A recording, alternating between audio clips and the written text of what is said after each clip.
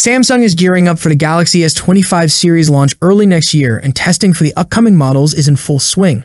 Recently, the Galaxy S25 Ultra and its 200-megapixel sensor were spotted on camera FV5, giving us a detailed look at its camera specifications. The US carrier variant of the Galaxy S25 Ultra appeared in the camera FV5 listing, showcasing details such as focal length, aperture, resolution, and more. Here's a closer look at the data. Lens 23.2mm, 35mm equivalent, provides a standard focal length for balanced perspective and sharpness.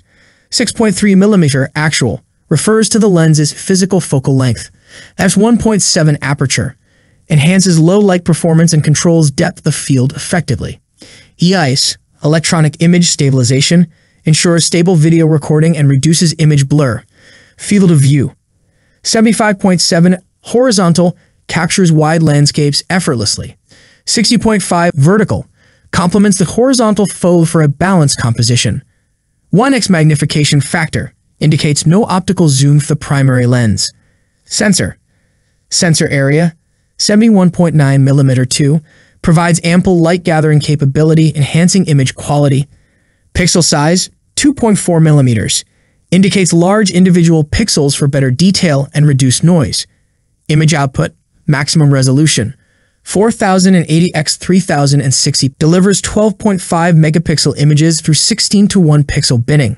Picture format JPEG/DNG supports both compressed and RAW formats for versatility. Focusing auto/manual focus offers flexibility for precise focus adjustments. Infinity focus ideal for capturing distant subjects. Minimum focusing distance 0.10 meters allows for detailed close-up shots. Hyperfocal distance 4.86 meters maximizes depth of field for sharp focus over a wide range.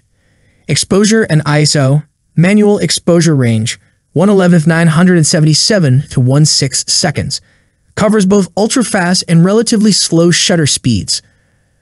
ISO range call 3200 provides adaptability to various lighting conditions. Maximum analog ISO 1500 ensures good detail retention in high sensitivity settings. The primary camera of the S25 Ultra features a 23.2mm equivalent focal length and an f1.7 aperture.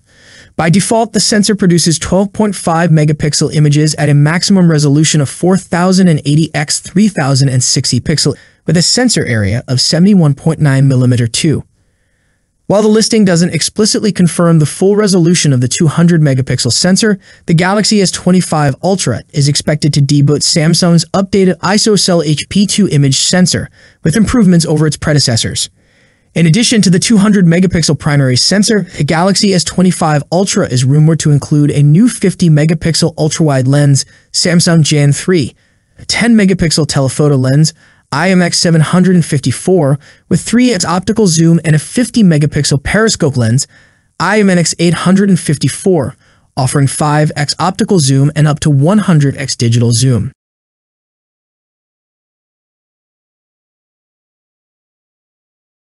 One thing we can confidently say about the Samsung Galaxy S25 Ultra's price is that it won't be cheap. Samsung's Ultra models have consistently featured top-tier components and in recent years have included impressive extras like Galaxy AI and a built-in S Pen for on-screen creativity. Naturally, all of this comes with a premium price tag. So what do we know about the price of the Galaxy S25 Ultra? While the exact cost won't be confirmed until the phone officially launches early next year, there's enough information available to make a well-informed guess. The best-case scenario for potential buyers would be for the pricing to remain unchanged from last year. For reference, the Galaxy S24 Ultra starts at $1,299.99 for the 256 gigs model, going up to $1,659.99 for the 1 TB version. Although this feels somewhat optimistic, and we'll discuss why shortly, there's one argument supporting this view. Last year's starting price of $1,299.99 was already a $100 hike over the Galaxy S23 Ultra. Samsung might decide that fans won't tolerate two significant price increases in consecutive years and choose to keep prices steady, possibly offsetting the US rate by higher costs in other regions.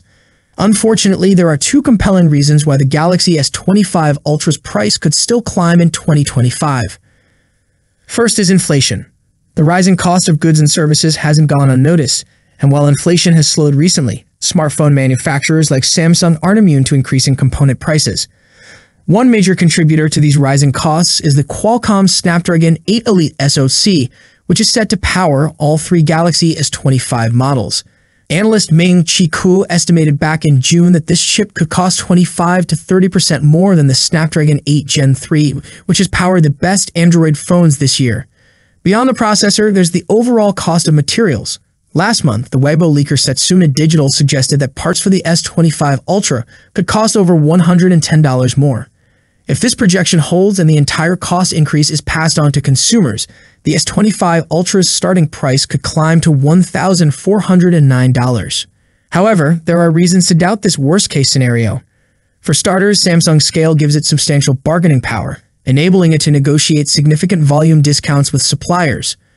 More importantly, a $1,409 base price would make the S25 Ultra $210 more expensive than the iPhone 16 Pro Max, even with the Snapdragon 8 Elite's advantages, and they are considerable. Such a price difference would be a risky commercial move. The reality likely lies somewhere between these two extremes. Samsung isn't a charity, nor is it unaffected by rising costs, so a price hike seems probable.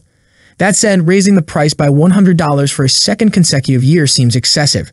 Taking everything into account, a starting price of $1,349 seems the most plausible outcome.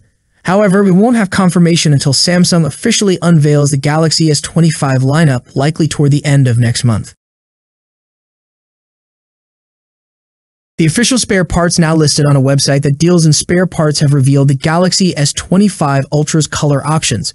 This update comes just days after similar listings for the Galaxy S25 and S25 Plus appeared on the same site. The parts in question are SIM card trays for the Galaxy S25 Ultra, which are available in 4 colors: titanium black, titanium blue, titanium gold, and titanium silver. These colors align with earlier rumors.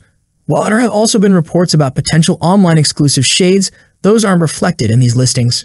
The rumored online exclusive options, available only through Samsung's official store, are said to include titanium jade green and titanium pink gold. However, these claims remain unsupported by solid proof. Final confirmation on these colors will likely arrive during the Galaxy S25 series official unveiling. Some color options are expected to be limited to specific markets, continuing a pattern seen with previous Galaxy flagships. To find out which colors will be available in your region, you'll need to check Samsung's website once pre-orders or sales for the Galaxy S25, S25 Plus, and S25 Ultra begin. Also recently, the Samsung Galaxy S25 lineup has been making its way through certification agencies worldwide, with its latest stop being the FCC.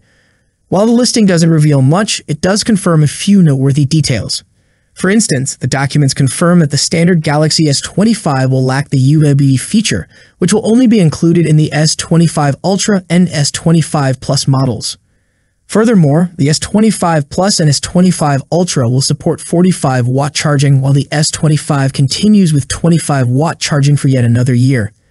Interestingly, the listing also indicates that the S25 will feature slower wireless charging, capped at 9 watt compared to the 15-watt standard we've seen in recent years. That's it for today.